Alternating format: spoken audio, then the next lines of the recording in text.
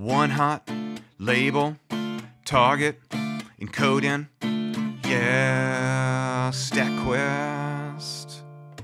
Hello, I'm Josh Starmer and welcome to StatQuest. Today we're going to talk about one hot, label, and target encoding, and they're going to be clearly explained. You don't have to worry about the details of scaling your stuff up in the cloud, 'cause Lightning will take care of it for you. Bam! This StatQuest is also brought to you by the letters A, B, and C. A always, B, C curious. Always be curious. Imagine we had this data and we wanted to use favorite color and height to predict if someone loves Troll 2, which is a movie that some people love and some people don't.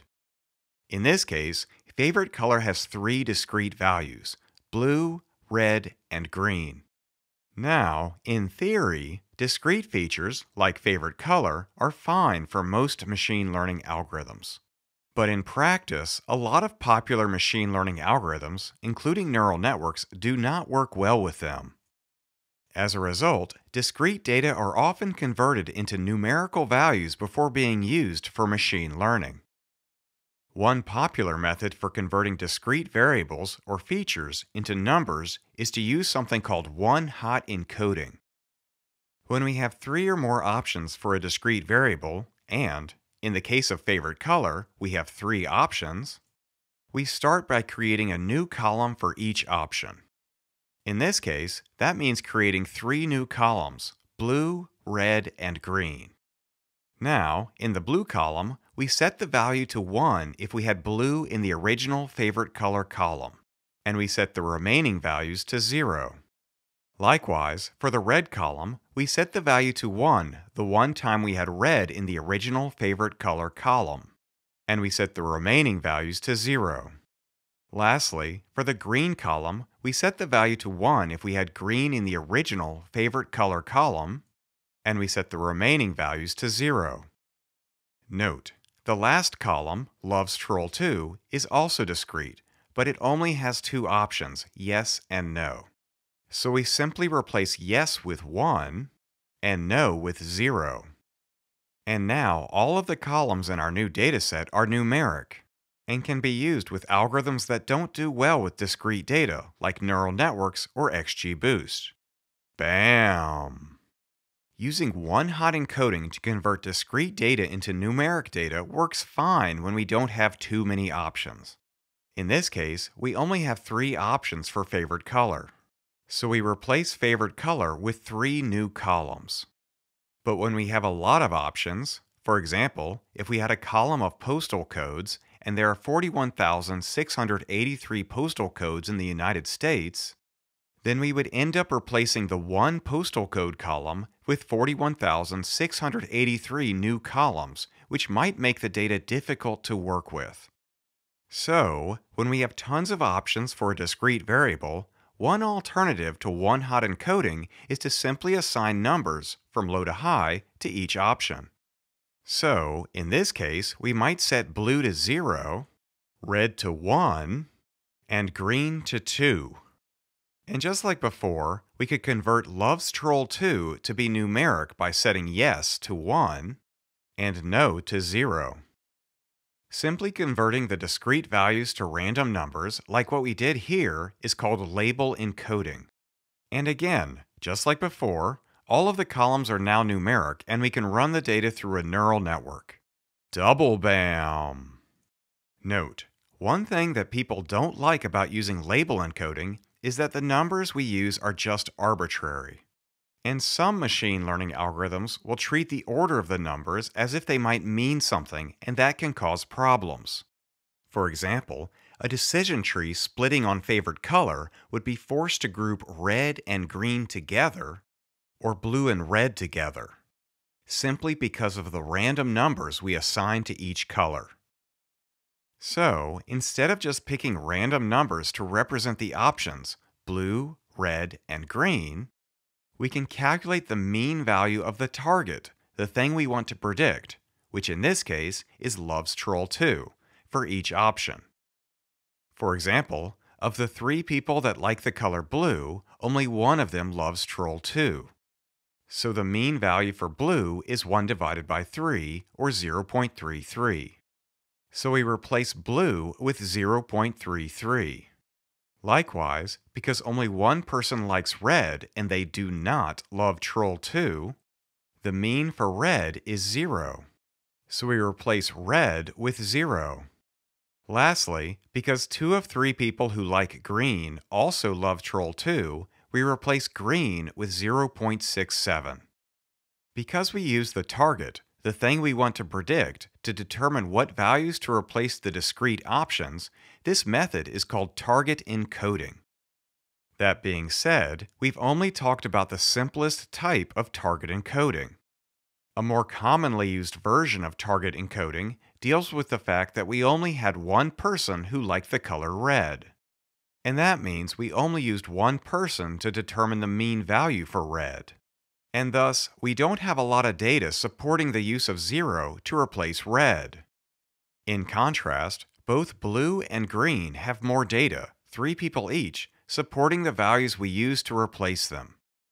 Because less data supports the value we replaced red with, we have less confidence that we replaced red with the best value than we have for blue and green. So, in order to deal with this, target encoding usually is done using a weighted mean that combines the mean for a specific option, like red, with the overall mean of the target, which is loves Troll 2. For example, in order to use the fancier target encoding with our data, we start by plugging in the mean of the target for blue, 1 divided by 3. Then, because 3 people were used to calculate the mean for blue, we plug in 3 for n.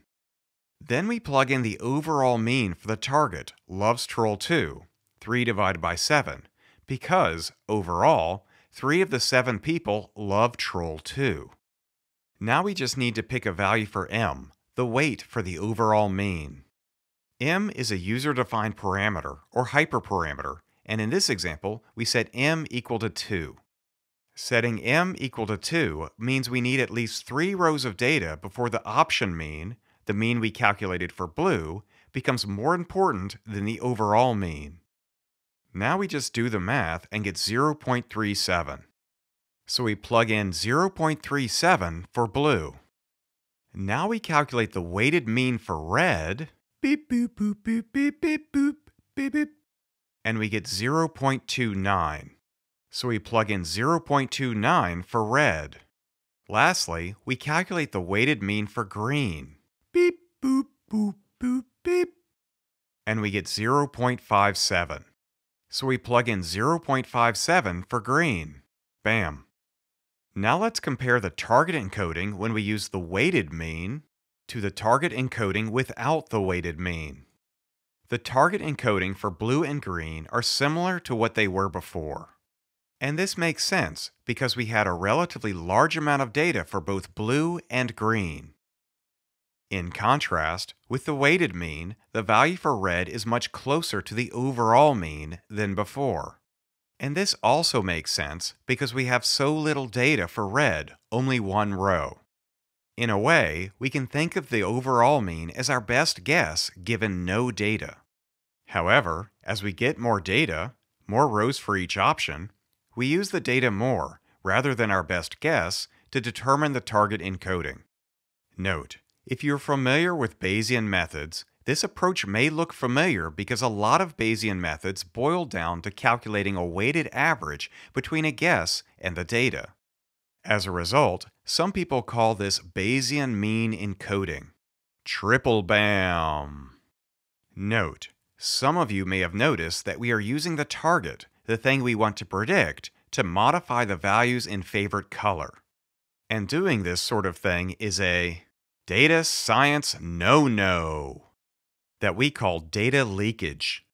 Data leakage results in models that work great with training data, but not so well with testing data. In other words, data leakage results in models that are overfit. The good news is that there are a bunch of relatively simple ways to avoid data leakage, or at least reduce the amount of data leakage, so that you can use target encoding without overfitting your model. One of the most popular methods to reduce leakage is called k-fold target encoding. So let's go back to the original dataset that had blue, red, and green categories for favorite color, and talk about k-fold target encoding. Note, the word fold in k-fold target encoding refers to splitting the data into equal-sized subsets, and the k refers to how many subsets we create. For example, if we did two-fold target encoding, then we would divide the data into two equal-sized subsets. Note, because we have an uneven number of rows, we just made the subsets as similar in size as possible.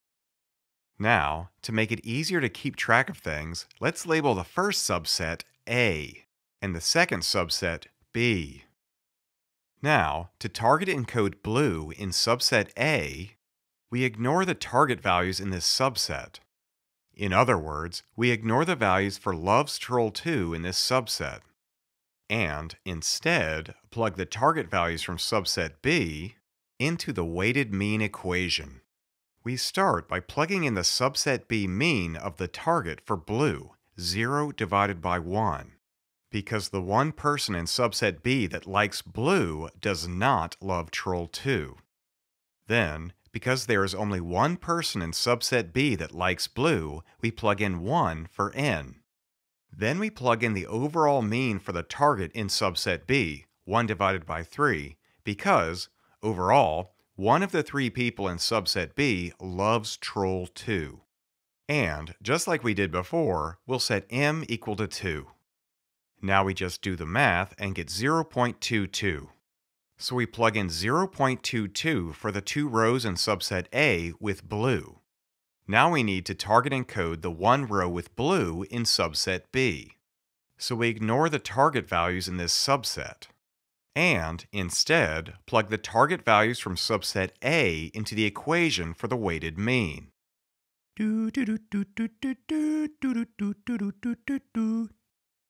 Then we do the math and get 0.5.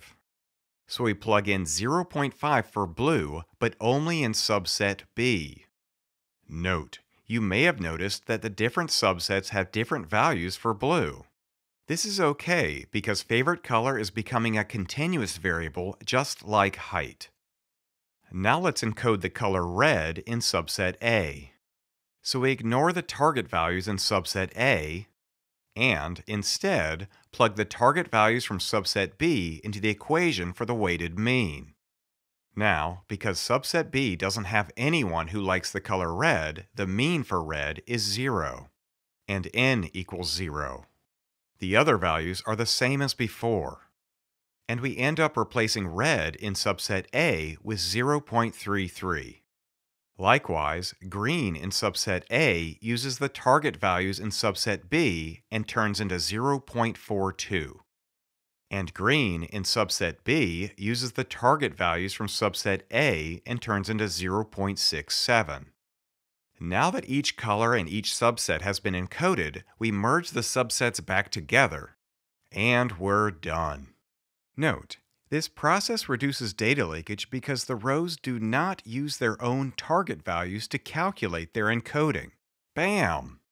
Now, going back to the original data with blue, red, and green, if we set k equal to 7, then we would divide the data into 7 subsets.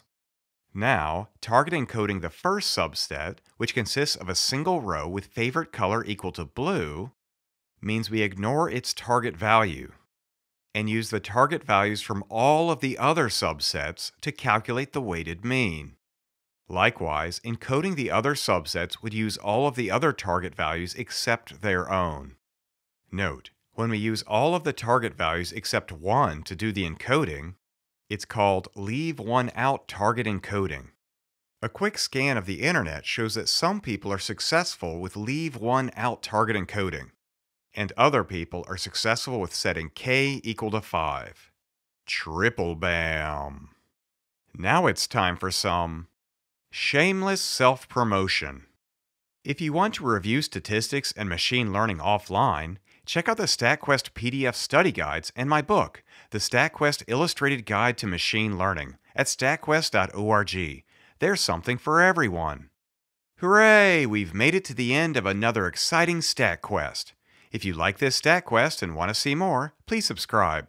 And if you want to support StatQuest, consider contributing to my Patreon campaign, becoming a channel member, buying one or two of my original songs or a t-shirt or a hoodie, or just donate. The links are in the description below. All right, until next time, quest on!